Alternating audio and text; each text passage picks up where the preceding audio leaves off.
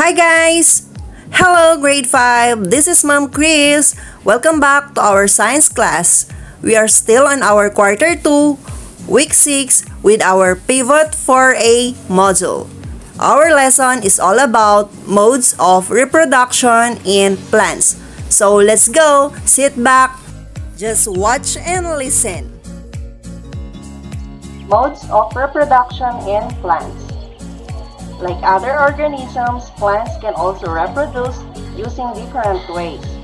In the previous lesson, you learned about how plants undergo sexual reproduction. At this point, you will recognize other means of plant reproduction, specifically through vegetative propagation.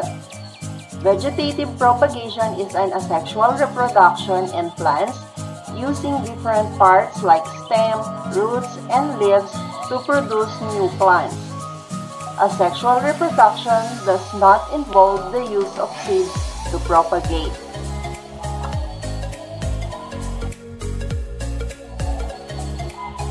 This lesson will give you an understanding on the different modes of reproduction among flowering and non-flowering plants. Doing the different activities or tasks in this lesson will help you identify the different parts that can be used to propagate or to produce new plants aside from seeds.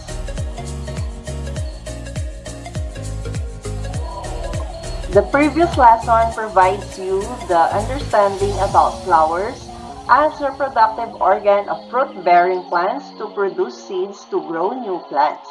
In general, plants are classified into two major groups, flowering and non-flowering plants.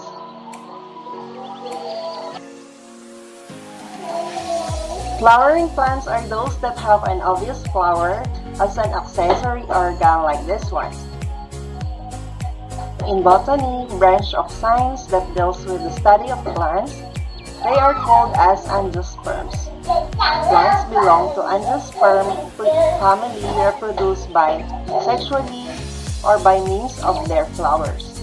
The presence of flowers may give clue that the plant produces seeds that mature within the fruits.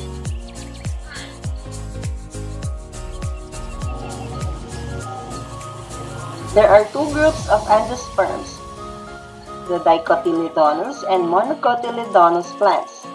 Dicotyledonous plants are plants with netted veins and with two cotyledons in its embryo.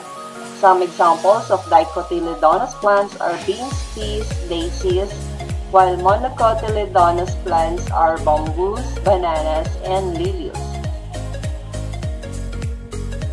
Look at these examples of monocot and dicot. They have differences in seed, roots, vascular, leaf, and flowers. In monocot, we have one cotyledon, fibrous roots, scattered, vascular, leaves. Leaf is parallel veins, and the flower is multiples of 3. In dicot, there are two cotyledons, taproots, ringed vascular, net-like veins, and there are 4 or 5 flower multiples of petals for the flowers. So in monocots, one cotyledon, floral parts in trees, parallel leaf veins, pollen grain has 1 pore or furrow, and the vascular bundles, 2 stems, ground tissue.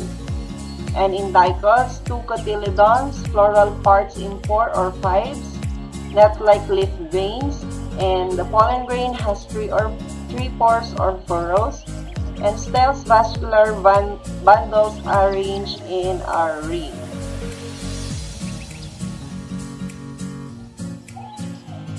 So we have here examples of monocotyledonous plants and dicotyledonous plants.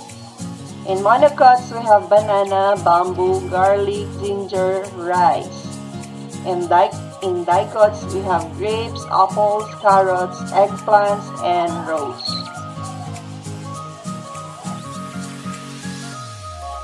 Flowers are important for plants to bear fruits. and produce seeds. However, there are also plants that do not use flowers for reproduction.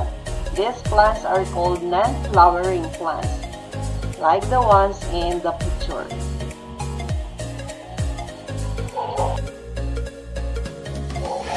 Gymnosperms, they are plants that use cones to house their seeds.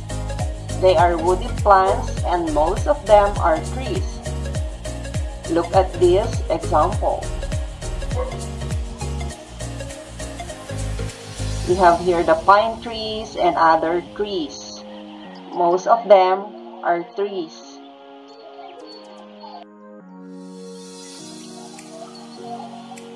Bryophytes. What are they? They are the simplest plants and are not well adapted to terrestrial life. Here are the examples of bryophytes: cornworts, liverworts, mosses.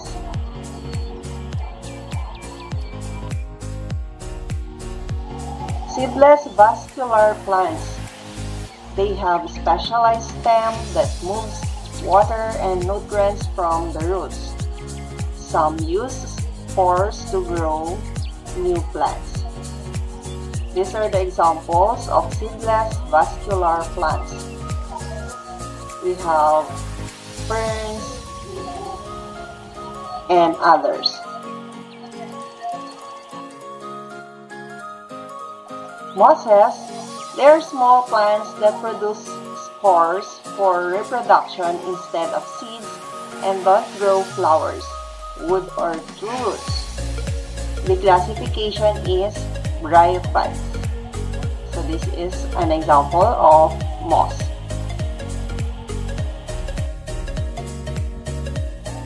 Ferns. Ferns generally reproduce by producing spores. Similar to flowering plants, ferns have roots, stems, and leaves. The classification of this plant is seedless vascular plants. This is a fern, or these are ferns.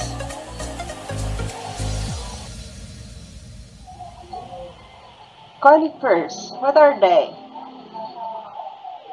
Okay, so they produce cone-bearing seeds. All living conifers are woody plants and most are trees. For example, pines or pine trees.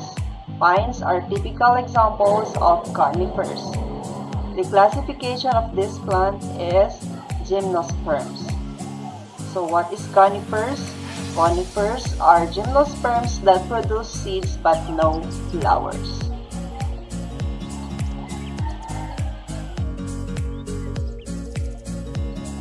In general, non-flowering plants may be also classified into two main groups. The first group produces spores, while the second group makes seeds to reproduce in the absence of flower as accessory organ.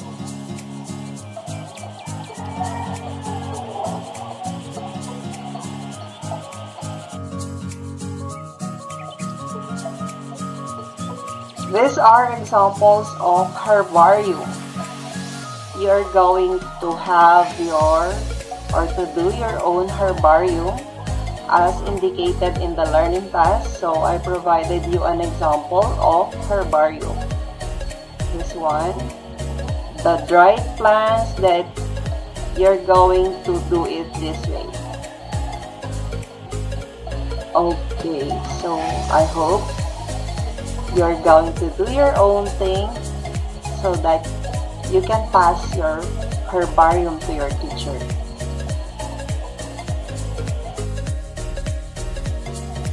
Learning task, please refer to your PIVOT4A modules.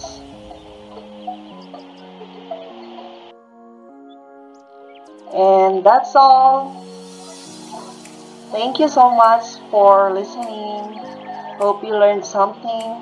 Please like and share, comment, and subscribe for more video lessons. Thank you and God bless.